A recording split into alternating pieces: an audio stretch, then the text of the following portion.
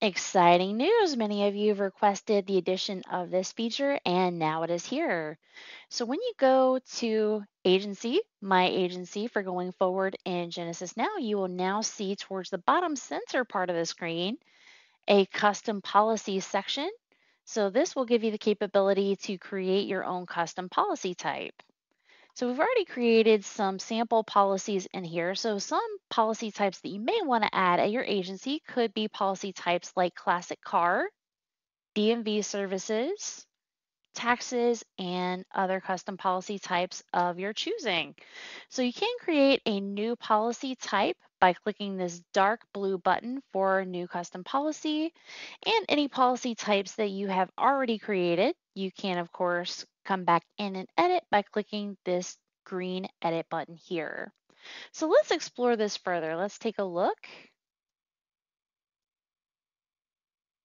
at our test policy here. So some of the capabilities that you will have here as far as adding fields for your custom policy type would be to add a text box, to add a box to input a dollar amount, to create a field for a percentage amount, or a custom drop-down menu with options of your choosing.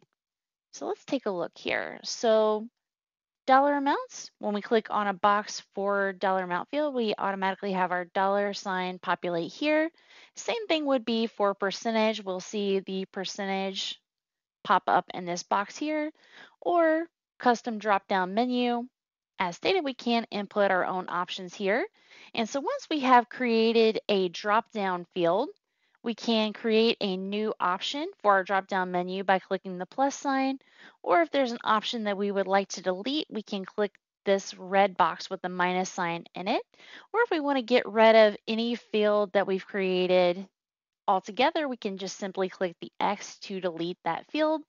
And as always, you're going to want to make sure that you save your changes.